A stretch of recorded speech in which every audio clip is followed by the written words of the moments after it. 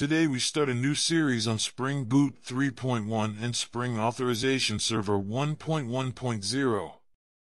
We create the simplest version of an OAuth 2 server.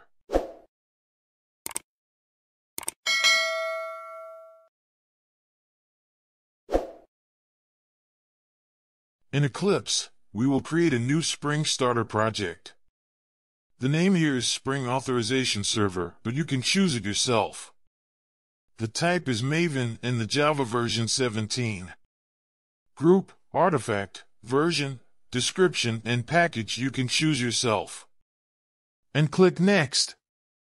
The Spring Boot version is 3.1.0. And the dependency we need is OAuth 2 Authorization Server. And click Finish. Now the new Spring Boot project is created. For this simple Spring Authorization Server, we just need some simple configuration in the application properties. I chose to configure the properties in a YML file. We have the following configuration: server port 9000, logging level info, client ID client, client secret, client authentication methods client secret basic, authorization grant types authorization code and refresh token, redirect URIS http://test,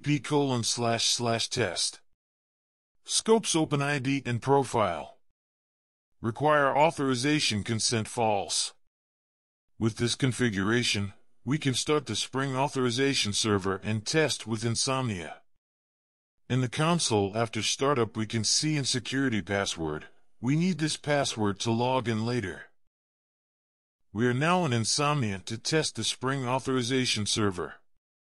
Fill in all the information is shown on the screen. Grant type, authorization URL, access token URL, client ID, client secret, USPKCE, code challenge, redirect URL, scopes, and credentials. Now you can click on Fetch Tokens and you will be redirected to the Spring Authorization Server's login screen. The username is user, and the password is the security password found in the Eclipse console. Click on Sign In and you will get an access token, ID token, and a refresh token. In the next part we are going to extend this Spring Authorization Server with a Spring Resource Server and a Spring OAuth client.